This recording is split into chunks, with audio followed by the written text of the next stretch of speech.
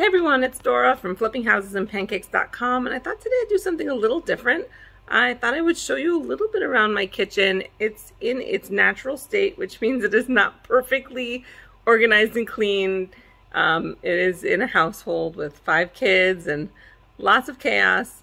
But I thought I'd show you some stuff that I haven't shown you before, and some of that is the imperfections that you'll find in a kitchen, and some of that is dependent on who installed it and how that happened, and some of it is just little stories that I'll tell you. So let's go check out my kitchen a little bit.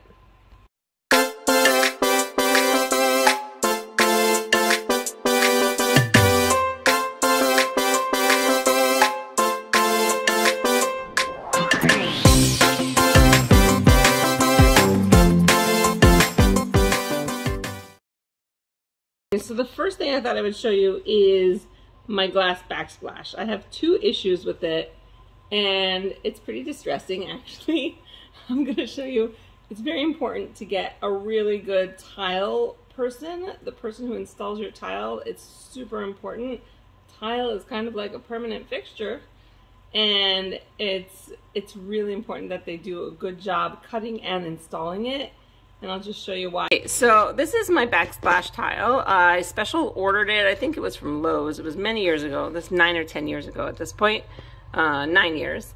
And this backsplash tile, I mean, I just loved it from the first minute I saw it. It is about 16 inches long, 4 inches tall, subway tile. And it's glass, and in the back it has paint and texture in a cashmere sort of color, and it has this, it gives this look of like silk behind glass. And I thought it was just awesome, and I decided this is what we needed to put in this kitchen, and it's very calming because my countertop is not very calming. And so I bought this beautiful tile, and I didn't even use my crew to install it. I actually hired somebody else, and a special contractor. And I guess you should always be really careful, because if you look, could you see the corners? Can you see these cuts right here? This is on the wall in my very fancy special order tile. They did such a bad job of cutting the tile and then installing it. With glass tile, you need to have a special blade, and you have to do it carefully. It's very easy to chip, and you can see they did like a really interesting job of cutting and installing the tile. In fact, when I saw them cutting these pieces, I was so upset. You could see some more jagged edges up here. Look at it. Look how bad that is. I was so upset by how bad the tile cutting was. I told them, like, you have to install all the bad parts at least in the corners, because I don't want to see them in the middle of my, I don't want to see them on the ends. I don't want to see them in the middle. It was pretty bad. It was so expensive to buy more tile, and they were just cutting every single one of them badly. So that was pretty bad. I'm going to show you on the other side of my kitchen another issue with my backsplash tile. So here's another issue with my backsplash tile. You can see I'm working on dinner here, but I thought I would show you. I had a tile that broke. I couldn't figure out why it broke, and then we realized it just was not installed correctly. This is stuff that's from the grout, so don't worry about that. Do you see behind there? There's almost nothing holding this tile onto the wall. Now, this is not the broken one. This is actually a replacement one. I have to have my crew come and reattach it to the wall, or attach this new one to the wall. In the meantime, I've been just kind of pushing it pushing it up against the wall, so it's kind of protecting the wall there. Since your backsplash is not just pretty, it does actually protect your wall. But they put so little. They did something called back buttering, where they put such little, a little bit of mortar on the back of my tiles when they installed them, that I was lucky, I guess, that only one fell off. So eventually, the good news is we had extras, so eventually I will get this replaced. It's important to remember, you gotta have a good tile person, because they're the ones who are not gonna make the mistake of putting only a little bit of that nice adhesive on when you're trying to install your wall tile. Okay, so my decor cooktop looks awesome, and it looks messy because it just spilled something, but normally it looks cleaner than that. But my big decor cooktop, let me tell you a little bit about that fun. So if you saw my blog post, if you didn't, we installed this. It was supposed to be an amazing cooktop. It's a 36-inch wide, 5-burner decor cooktop, and I was so excited to use it. And I just never felt like it cooked really well. And I also felt like it got worse over the years. I cleaned it, I scrubbed it. Finally, I got to the point very recently where I was like, it's been 9 years. I have to throw this out. I need a different cooktop. If I need to cook something quickly, I put it on my electric cooktop, which doesn't make any sense. Electric stoves should cook slower. And I couldn't take it. So I cleaned it. I went online. I looked at all kinds of things. How could I fix it? Eventually realized we needed to check the regulator in the bottom of my cooktop.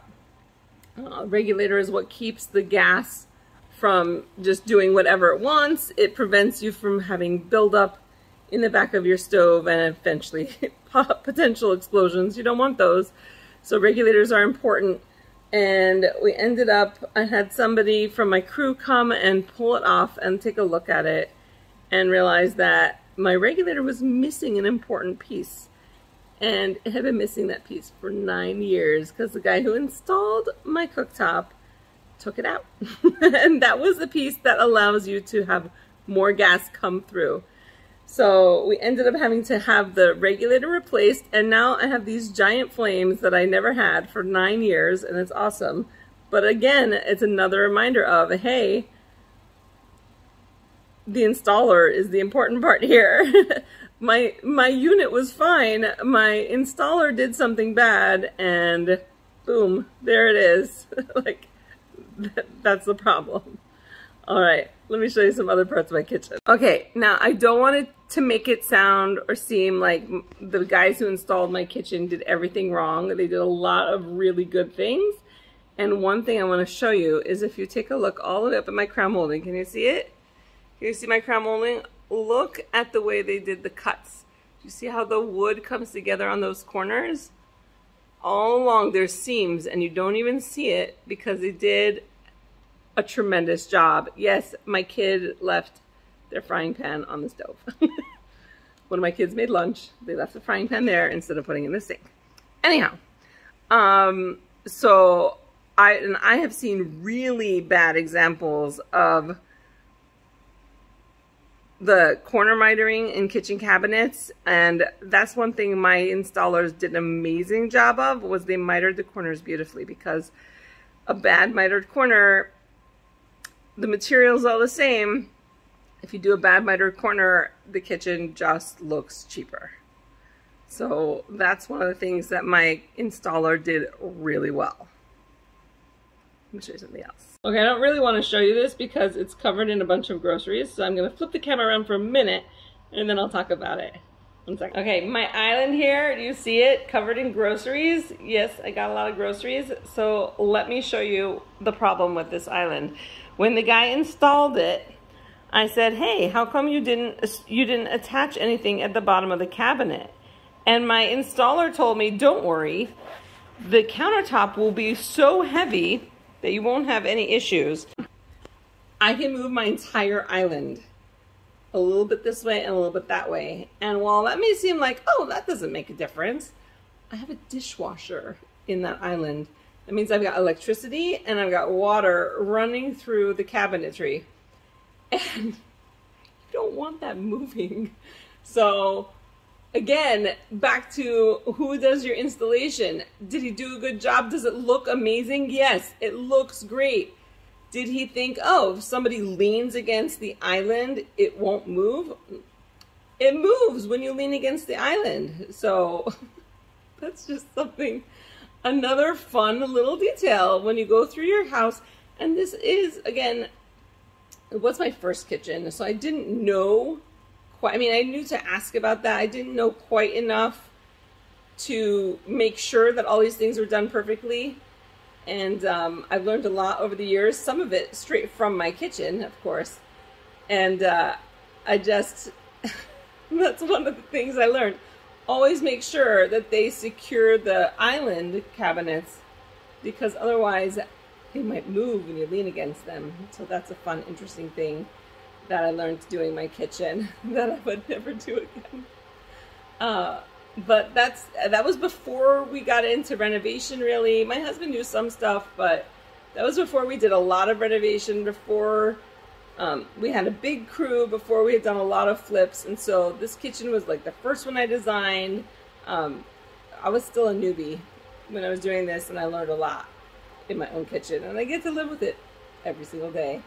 So let me show you something else.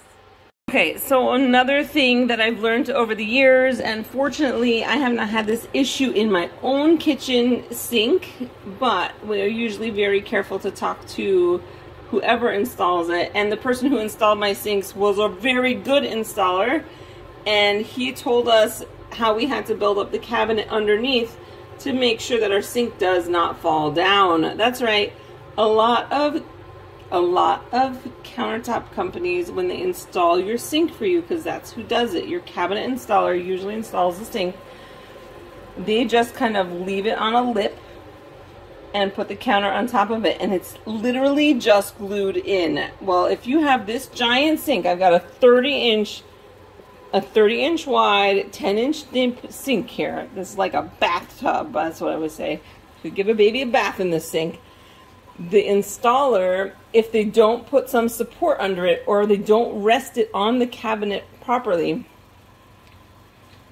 your sink will fall down with enough weight in it. So one thing that I did learn is you've got to make sure that it is all installed correctly. So there's another example of when the person who installs it is really what makes the difference. The sink itself, you know, it could be any brand. This one is Vigo, love it. There you go, it's my Vigo sink.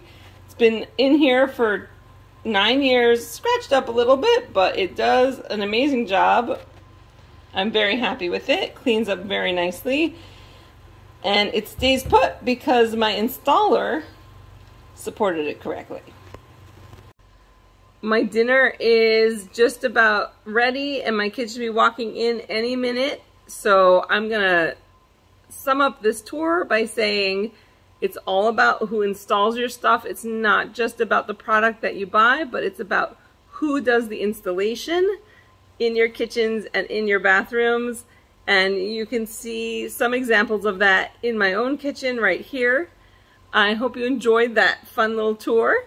And if you did, please go ahead and like my video, subscribe to my channel, hit the bell for notifications so you find out every time I upload a new video, and of course check out my website, flippinghouseandpancakes.com.